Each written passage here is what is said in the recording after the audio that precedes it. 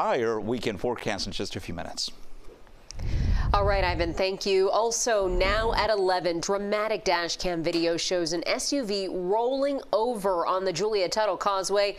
Police were chasing the man inside after he used a hammer to steal the car. The violent carjacking has now left a woman and her disabled brother wondering what's next. CBS News Miami's Nakaya Carrero is on Miami Beach with the story. This chase first began over in Miami, and right behind me is where the carjacking suspect led authorities on a chase down Alton Road before attempting to escape onto the Julia Tuttle Causeway.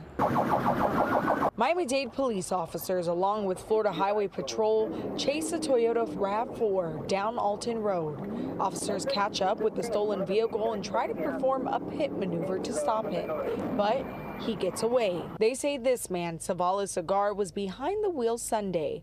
The victim, Glenda DeVos, says she denied his request for money, and that's when he pulled out a hammer and took off with her car. I tell it to him, you go kill, you go kill me, you go destroy my life and your life for a few dollars. After failing to stop Cigar the first time, he continued speeding past Mount Sinai Medical Center toward the Julia Tuttle Causeway on-ramp, where officers did another pit maneuver.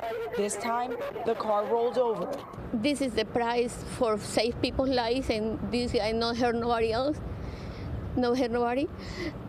I think it's okay, but at the same time, that don't mean I don't feel this pain. I don't be crying all these days for my car. This is what's left of Glenda's Toyota RAV4. Nothing but glass and debris. And every time she watches that dash cam video, it's a reminder the pieces that are left to pick up. Not only does she use this car to go to work, but she also uses it as a way to take care of her brother who has disabilities. I don't know what to do, how I start again in this age, start again. When my body is not the same like before, and the economy, the country is very bad. The suspect is currently still in jail, charged with eluding police and grand theft. Officers say he was also driving without a valid license. In Miami Beach, Nakaya Carrero, CBS News, Miami.